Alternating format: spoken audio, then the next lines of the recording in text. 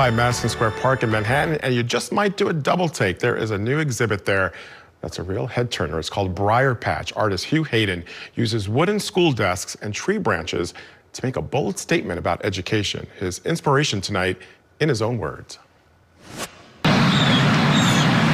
A lot of my work has to deal with access to the American dream and this idea of camouflaging oneself into that, or assimilation. It's really this idea of this of education as this like potential protected space, but also this place that's hard to inhabit, where the student loans, access education takes on a whole significance on COVID in terms of, classrooms are currently not accessible for many people, and even in New York City it takes on a different significance with all the sort of admissions to get into different schools, and just a varieties of barriers to enter that space that once you're in it is a space to thrive. It's sort of in a way a reflection of the education system at different levels.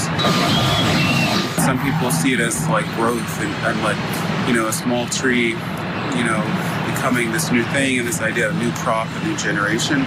So for me as an artist, it's important that I don't have one prescriptive way of looking at it, and that it's it's open to the many means of interpretation. People are welcome to come have their lunch break, have an outdoor class, and use the desk. It's sort of, they're 6 feet apart on a grid, so they're socially distant. It's a way of sort of offering an outdoor classroom at a time where it's sort of difficult to be inside.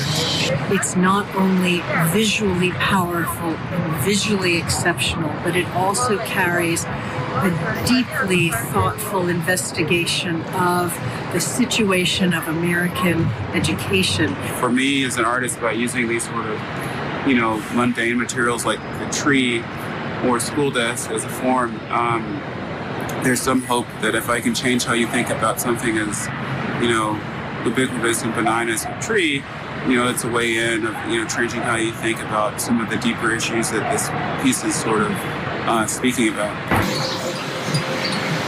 Thanks to producer Katie Keller for putting that piece together for us.